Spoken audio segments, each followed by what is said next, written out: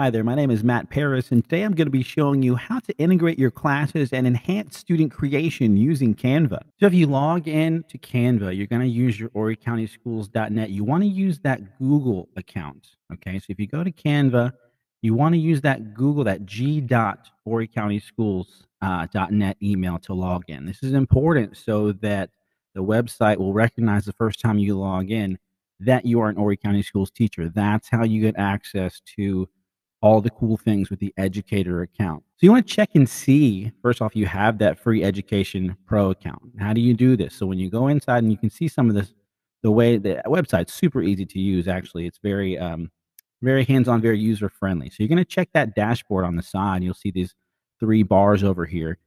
Click that and you'll see things open up. Check your dashboard to see if it has that free education account. If it'll say free, that's not what you want. You want it to say the education account.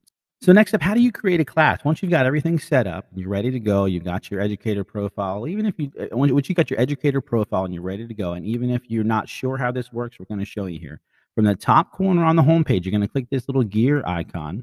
Obviously, the gears, the settings, we know this. Select the gear icon, go to Account Settings.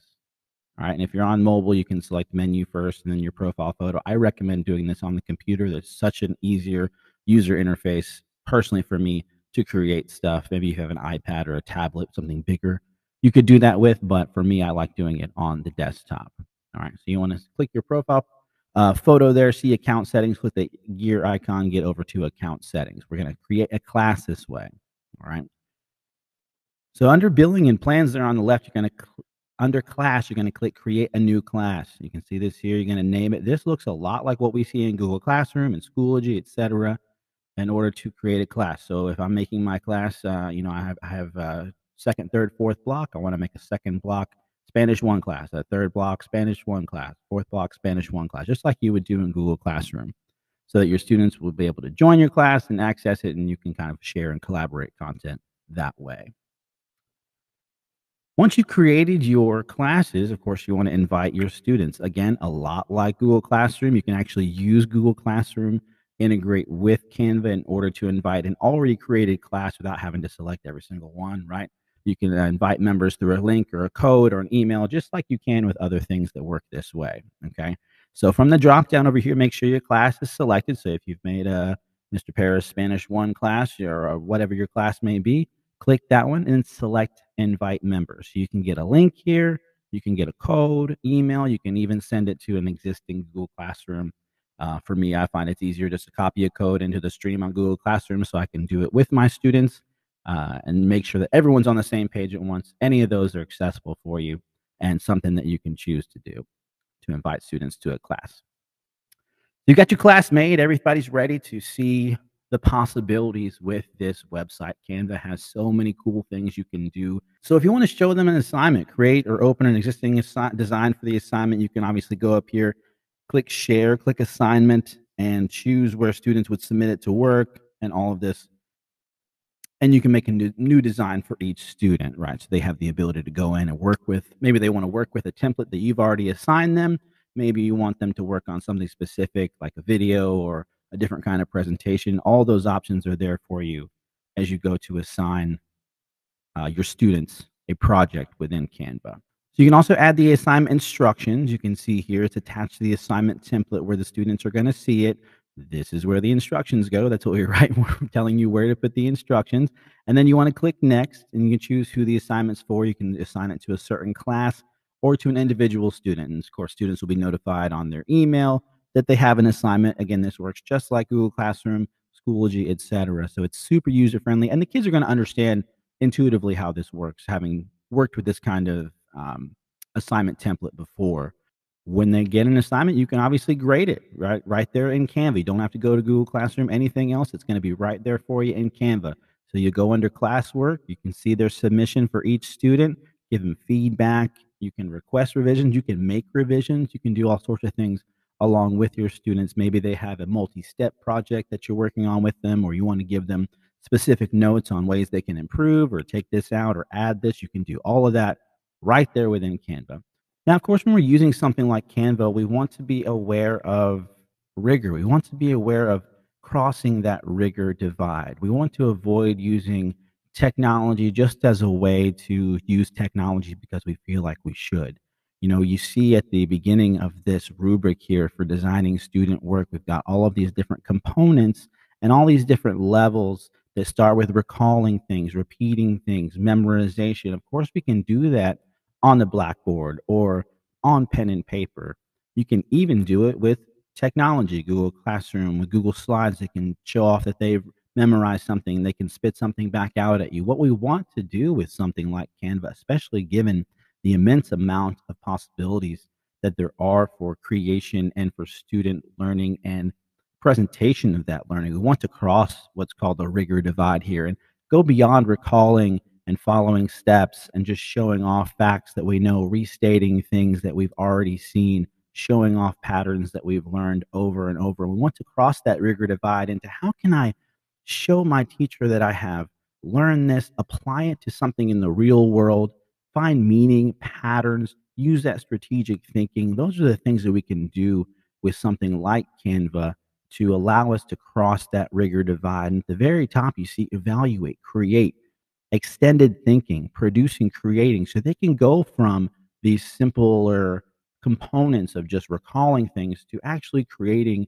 a project or a video or something that perhaps will take the things that they've learned and really apply them to the real life and perhaps show them a future where they can use and apply these skills even to the real world in the job market.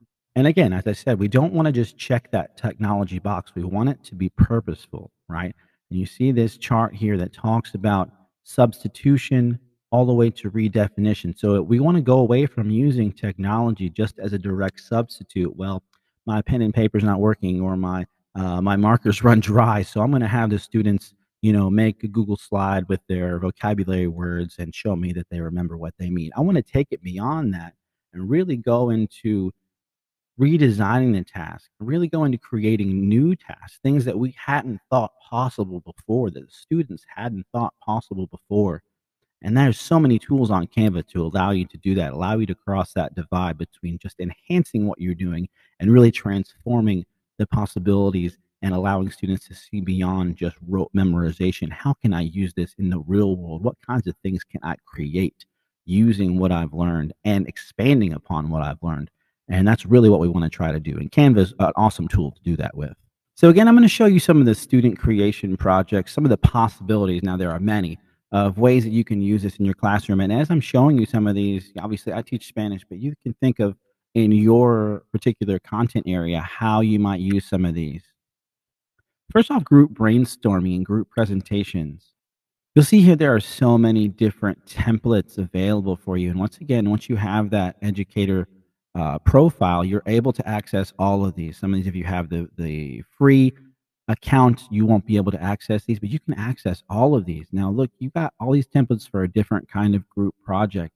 And once you assign your students this project within the classroom portion of Canva, really the possibilities from there are endless and really up to the students because they can get together and not only use these group project templates, but many of the other templates that I'll show you to collaborate together, much like they can on Google or Schoology, but within Canva to adjust and make things work for their particular project as they prepare to show you what they've learned. My colleagues and I did much the same thing over the last few weeks preparing for this professional development. And honestly, it's super user friendly, very easy to use in order to get together with the group and collaborate within Canva.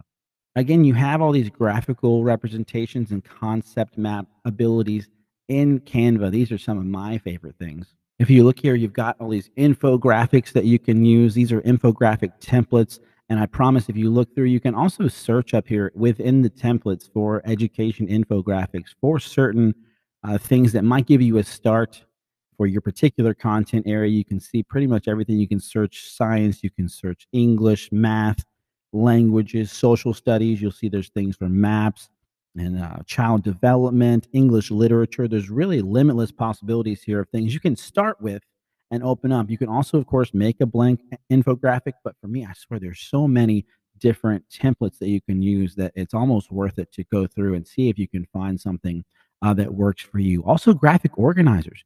if graphic organizers are something that you find yourself using a lot in your class to connect ideas, to connect certain things, cause and effect, or to talk about things that passing through time, etc. However you use these, I guarantee you there is something here to help your students show you what they've learned, or help you help your students learn along the way. Of course, you can use these in order to help your students learn, but a lot of these you can assign for the students, or give them an assignment within Canva to make a graphic organizer or an infographic, and you will be surprised and shocked at the things that they're able to do within this very visual medium to show you how they've learned the concepts you've taught in your class. So down here we've got videos. Now I teach a broadcast club. We make a news broadcast, and we have all sorts of things that we do with that here at Sockesty. So videos, of course, one of my favorite things to get involved with and see all the cool tools that Canva has to offer for making videos. You see, there's all sorts of things you can do. You can make video messages, Facebook videos, collages. It's set up to make YouTube videos. However you want to use videos or creating videos within Canva for your students to show off what they've learned. I guarantee you the TikTok generation, the Snapchat, Facebook generation loves these video templates, using these to make things to show their teachers what they have learned and to really take it to the next level. This is crossing that rigor divide. Not only am I telling my teacher exactly what I've memorized and learned, I'm showing my teacher how I'm taking what they have taught me and applying it to some other higher idea, or something that they can show you within these video templates here available for them on Canva. So those are very powerful tools, and I promise the kids love showing off their videos. One of the other really cool things aside from videos that I've found in Canva is this storybooks option. So many possibilities here. You'll see all these templates that are available for you to use to create a storybook. Now, if you open one of these up, you'll see that it has the pages already set out. You can choose your characters, you can adjust them. Now, you can move and change and edit almost everything on these pages. That goes for all these templates, anything you see in Canva if you're not familiar with it. So you can really take this and run with it.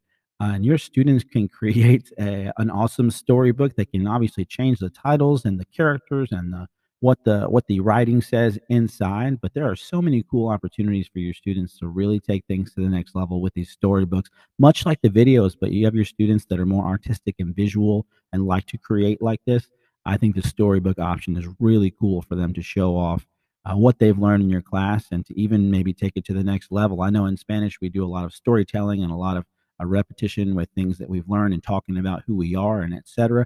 These are awesome tools to take that sort of learning to the next level, because students can not only read, they can create things in the target language. So I find that really interesting. But any sort of content that you teach, I think there would be a cool use for something like this, these storybook templates.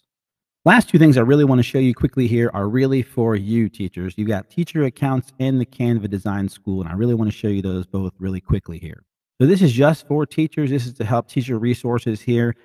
First and foremost, if you see here, it says get verified for teachers. If you're having trouble getting your free educator account, this is one place to go here and make sure that you can get verified. I think it took me a few hours the first time I had trouble with it, to get verified and make sure everything was straight. Since then, I haven't had anybody that I've known really have a problem with this. But if you do, you can click this get verified and make sure that they can verify you're an Horry County School employee and are eligible to get that educator account to have access to all this cool stuff. All right, so there are all sorts of cool things here where you can ask questions and see how things work, create a classroom, etc. If you want to get a little more involved, even than what we've gone through today, there is a whole Canva design school. So there are even more resources here to help you. There's a whole lineup of things you can do, to even from the most basic to some very template specific things you can do if you want to work on the storybooks, if you want to work on the infographics or the videos, etc. There's all sorts of cheat sheets and things to get you started, show you how to edit on here, to show you how to find certain elements that you're looking for, and even beyond. There were some things on here I was looking at, I was learning even about today. So there are so many options available for you to use here on Canva that it's super exciting, and I hope you're able to get some ideas from what we have shown you so far today. That's all for now. Thanks for watching. Make sure to like and subscribe for even more videos.